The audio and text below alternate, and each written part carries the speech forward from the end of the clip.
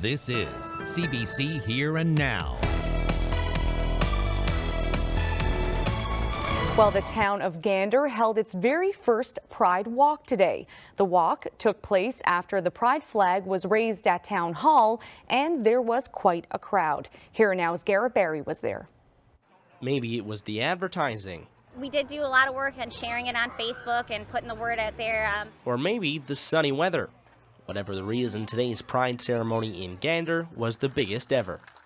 We are so excited. As we mentioned in our speech, the last few years there's only been about 5 or 6 people that showed up, but for some reason this year they came out in hordes, and we're super excited about it. We want our, as we said, we want our LGBTQ plus community to feel supported, and this obviously shows that they are.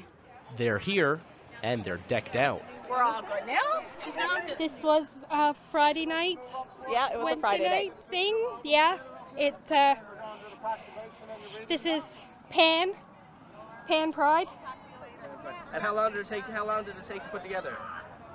Oh my God. It was a 3 a.m. thing. Yeah, it was very early in the morning, but maybe 8 hours. Yeah, about that. Start to finish. Yeah. Gander's Youth Center helped organize this event, trying to let young LGBT people know that they are loved. When I was younger, there was a lot of popularity, or if you were different, it wasn't really accepted, or it was shunned to be different.